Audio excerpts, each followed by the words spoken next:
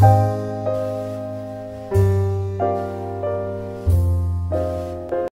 everyone. So in this video, and this was the last project that we did together, and that was double crochet, I want to show you how you can close your work. Supposedly this is your work and you have done your work. Imagine that this is a big project that you're doing and it's done, and you want to just go back and finish off your work, and you want to just finish that off right there.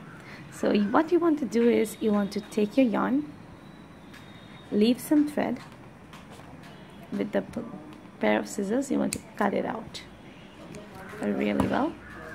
And so this is my loop and this is my working thread. I want to go into the loop, pick up my working thread, and then I just want to pull that right there, pull it really tight.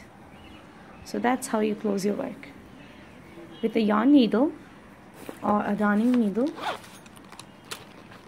what you want to do is you want to take your darning needle, take your yarn,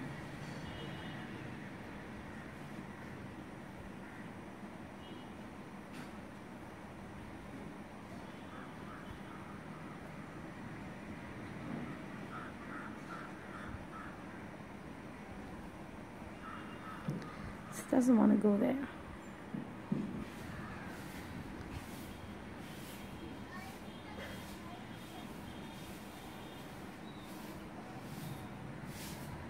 Yeah, you want to thread that tail end, I mean the working thread, and you want to go into with your needle, and you just want to go underneath the thread bridges among the stitches as far as you can from the knot. So if this is where my knot is, I want to go away from it there, just wherever you wish to. I'm going to be staying right here and trim off my extra thread. So that's how you complete your work. I hope this video was clear, and if you want to check out my other channel, that is my beading channel, I will put a link underneath the description box below. And I hope the video was clear enough. Give it a like and a thumbs up.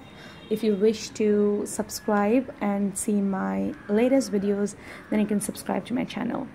Please guys, I need your support. Share this channel because I just need your support.